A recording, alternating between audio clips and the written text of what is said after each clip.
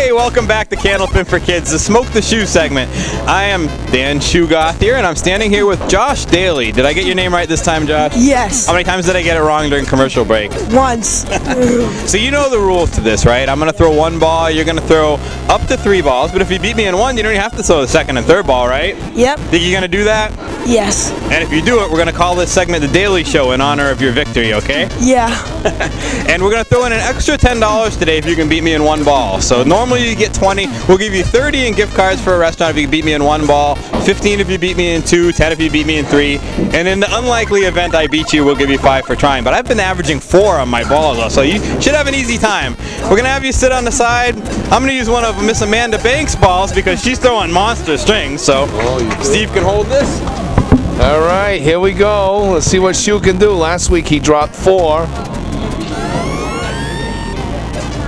I'm sure Josh is hoping for a half Worcester. Yeah, a good headpin hit, but he only takes out 6. Come on, buddy. I think Josh has a great chance here. That's the first time I've hit the headpin, Steve, in 6 times doing this, so I'm pretty proud of myself. It was. I thought you were going to get more than 6. How does Amanda get spares and strikes with those balls? I don't know. She's got something going there. It's a good ball. He's going to take it out right away. I said I'd give him an extra 10, so we're going to give him $30. He wants to try to clean him up. Oh, yeah, he'll clean him up. We'll let him finish the box. He deserves it. A little air time. He wants a little air time. Josh has come very close to making the show in the past. He was only 19. He was runner-up today, yeah. Today, right. He's got a shoe on. Great job, great job. You can see the big improvements in his game. We hope you enjoyed the Daily Show, and we'll be back with String 2 in a minute. All right, we're back with Game 2. After one string, Banks and Pelchit are at 110. DiBiasio and Donnell are at 83. It's a 27-pin difference in the match. And Amanda Banks is ready to lead us off here in Game 2. That is a big lead, but we have seen a few bigger ones slip away. So Amanda's stockings look like the kind you need to hang by the fireplace for when the big guy comes. That's awesome. Amanda's pulling so well, too. 72 first half, she was up there. Now she's got a nice 8 drop. Right on it. Both young ladies have excellent form. That is 4 marks out of 6 boxes for Amanda. Amanda's going to try to start a new streak here. Try to get 3 in a row. Oh, nice ball there. A great 10 by Justine. No pressure. There's no pressure up here. That was a pretty ball by Justine. You can't bring Justine down. She just keeps coming back and making it show after show. No, even with, and I know Justine, her 39 first half was below what she's capable of doing. Like you said, she had the big smile. Yep. She's having a good time. She doesn't let that stuff bother her. She knows she can come back the next 5.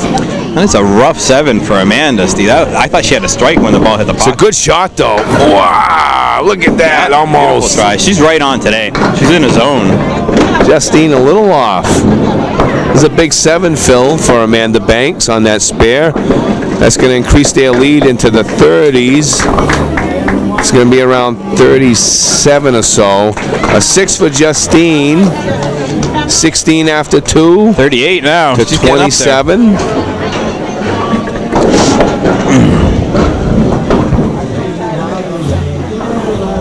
Let's see here. Justine high single. Her high single is 128.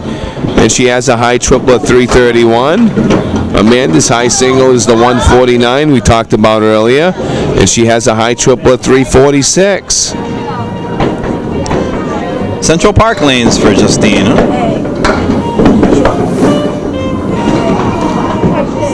I'd like to congratulate Nate Neely.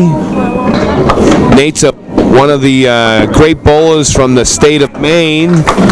And last week at the Pro Series in the team championship, Nate rolled a game of 211 with 5 consecutive strikes. And he did that in the championship match. It was a great string, something that can be seen on YouTube. I still haven't seen that, Steve. I gotta watch that. 5 strikes in a row, I think? 5 strikes in a row. He also had 2 triple strikes earlier in the day. Wow. And he ended the day with the 5 strikes in a row, the 5-bagger in the 211 game. I'm trying to remember all the bowlers on his team that day. I think Mark Ritchie was on his team, as well as Mark Carrier and Andrew Medeiros. And there's one other bowler, and if it comes to mind, I'll mention him. But a great job by Team Neely in winning the title last week. Josh Daly, our contestant from Smoke the Shoe, was just over here talking to me while you were telling me how nervous he was. Sure didn't look it. Didn't look it at all, Dan. These kids don't look nervous. They don't look nervous when they're up there making the high-low jack that they just keep making over and over again, or when they're putting 3 marks in a row. A girl's best friend is the diamond, and Amanda proved that right with a big spare. Amanda threw 5 out of 10 marks. That's pretty impressive. 56 half and a bonus ball. She only left 2 pins standing in her 10 boxes. That's equally impressive. She's on fire today. She's been bowling great. It's about a 140 or so if you added it all together. Justine with a 5 and a 41 half.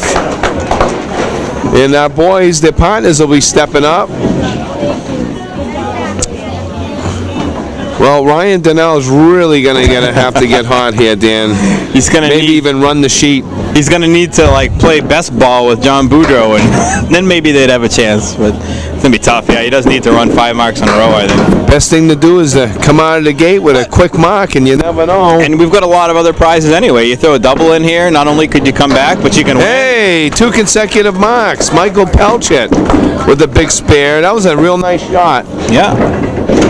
And he's trying to do what I said, the extra $10 for 3 in a row. Now, since Amanda started it, we would split it and give them each 5 if they can do it.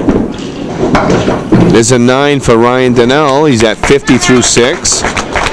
Michael Pelchet is at 70 plus a bonus ball. They're trying to put up a big score. They not only want to win, they want to get the highest qualifying score possible to get that top seed for the championship and get the bye. One less string you have to buy to make it to the championship, you know? Nice ball by Donnell. He got that one out there really nice. It's going to be an awfully tough mark here to make for the extra $10 in bonus money. Yeah. He was trying. Ryan Donnell's high game is 131, and he has a high triple at 335. Michael Pelchet's high game is 116, and he has a high triple at 329. Michael settles for 6, Ryan a 9. It's 81-59 with 3 frames remaining. At the end of the string, we'll take a break, and we'll come back with the high-low jack and see if we can make it 5 consecutive shows, Dan. Yeah, that's a streak. Every single show we've taped, somebody's hit it this year. I'm at a loss for words on that one. That's amazing. Ryan's got that left to right ball with all kinds of spin coming back across the alley, similar to the ball I throw, but that's a hard ball to control. I wish I didn't do it, personally. Back to the Pro Series, the runner-up team that lost in the finals. We'd like to congratulate Mark Gregory and his squad for a great showing. I don't remember all the bowlers on the team.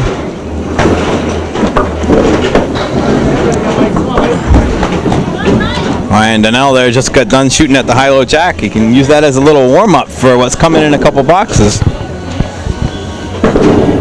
Nice ball by Mark. Oh, I could see that one all the way down, Dan. Michael Pelchet with the strike. And Ryan Donnell with the strike. Matching hammers. So what? What's next, though, Dan? What's coming now? Well, both bowlers have a shot here at trying to win the bowling balls. If either one can put another strike, nobody's done it yet this year, so they would become the only team entered. It's a very, very, very good chance they would win it if they do it. Pelchet down the middle. He got it. Does it? Hey, we have our first double of the year. If nobody else rolls a double strike this season, Michael Pelchet and Amanda Banks will win the bowling balls in the bowling bag. Great job.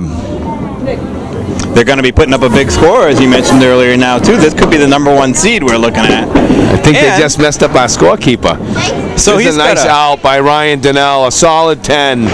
So nice out. There's still stuff that he's obviously shooting for a #1 seed now. He's shooting for a mark here to get 3 marks in a row, in which case we give him an extra $10. So 3 3-strike. On the head pin. If he makes this, it's an extra $10. If he can make it, tough shot again though. Tough split. That puts them at 114 through 9, 124 and 6, a 130. I believe that's a 130 game for Banks and Pelchet in the final game, and a 240 score, Dan. That's a big score. That could get them the top seed. That's a great score. total. Great job.